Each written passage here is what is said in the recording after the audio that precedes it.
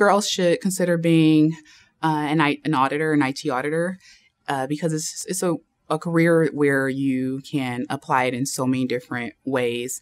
Going into, I would say, IT or information technology risk and compliance in general, there's so much that you can do.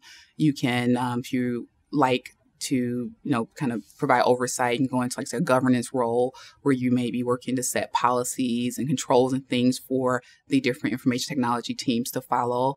Or you can go into an IT controllership or compliance role where you're actually coming in and you're assessing the information technology system owners on their adherence to some of the policies and controls that have been set by potentially the governance team internal to the company, or even the laws and regulations that the company may have to adhere to. Each experience, you're able to oftentimes be able to apply it to the next experience. And so that in itself I think makes it, very rewarding, because you actually can see the value in what you do. And then you're able to learn the different things to help others as they try to figure out, maybe some of the gaps or the problems they may have in their environment. And also is a career where, depending on where you work, where it offers a lot of flexibility. So you're able to, often work from home, because you usually are able to be set up to be able to work from anywhere.